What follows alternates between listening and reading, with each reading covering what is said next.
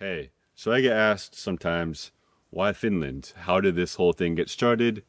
Why do you keep going? And that's what I'm going to explain to you in this video. So this whole thing started back in about 2014 when I came up to visit my friend and my hockey teammate. He invited me up here to spend some time at his house and show me the city. And then we went out here to the country. We has a place, and yeah, that was 2014, so I've been coming here ever since. So that's how this whole thing started.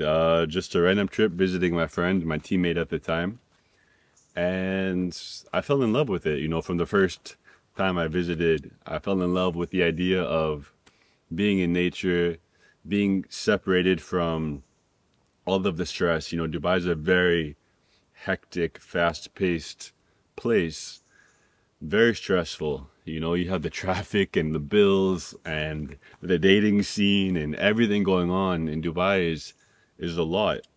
And you come out here and there's not much, you know, you just got to worry about your day-to-day tasks.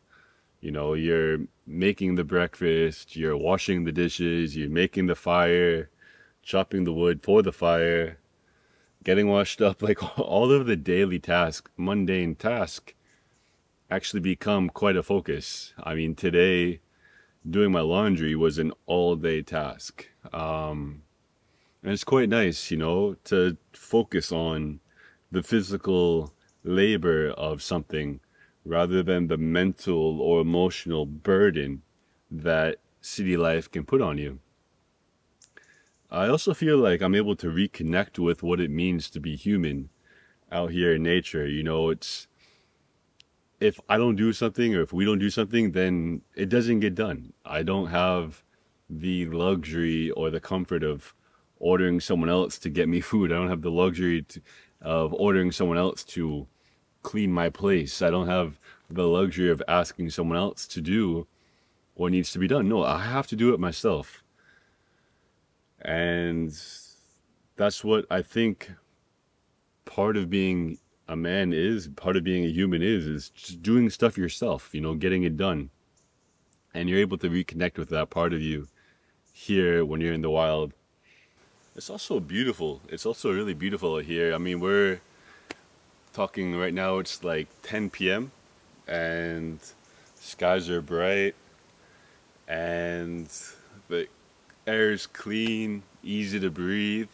You know, when you come from the city life, and yeah, I feel like your lungs become very constricted and you've become tight in your chest, and you come out here into the nature and just naturally your chest opens up. You know, you breathe deeper and more naturally, and you feel healthier out here. I mean, the water, you drink it from the tap, and the air is cleaner, the food is fresher. You know, you can go to the river and fish for fresh food.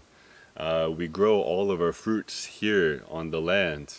So everything is fresh, everything is natural, and yeah, I feel like we are becoming so far removed from what it is to be human that we're like reading articles. I saw something, it was like we're reading articles to tell us whether or not fresh food and fruits and vegetables are good for us, but what the hell are we talking about? Of course they're good for us. And you come out here and you see what nature gives you. I mean, you could just pull over here and we have, you know, some berries growing off of the tree, and I'm surrounded by them all over, really. So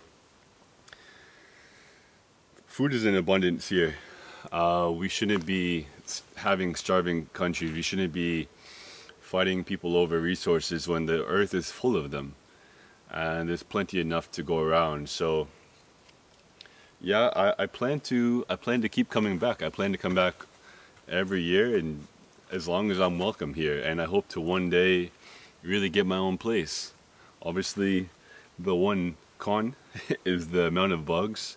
I am getting absolutely destroyed, but again, I'm out here in my underwear, so kind of my fault. I do look forward to bringing you more videos and taking a lot more videos on my trips.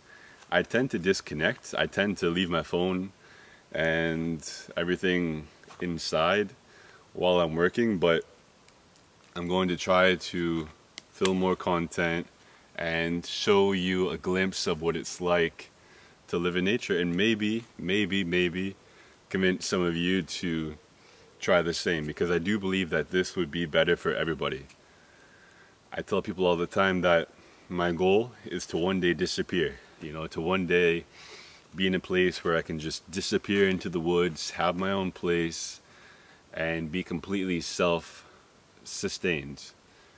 And whether or not you do it for the rest of your life, I hope at the very least you get a chance to experience it, because it's worth it. And I do believe it will change a lot of your, I don't want to say perspective, but I do believe it puts things into perspective. You know, a lot of the worries you have day to day can kind of disappear when you're out here. So I think that's helpful to remember. And yeah, so once again, thank you for joining me, and we'll talk to you soon. Bye.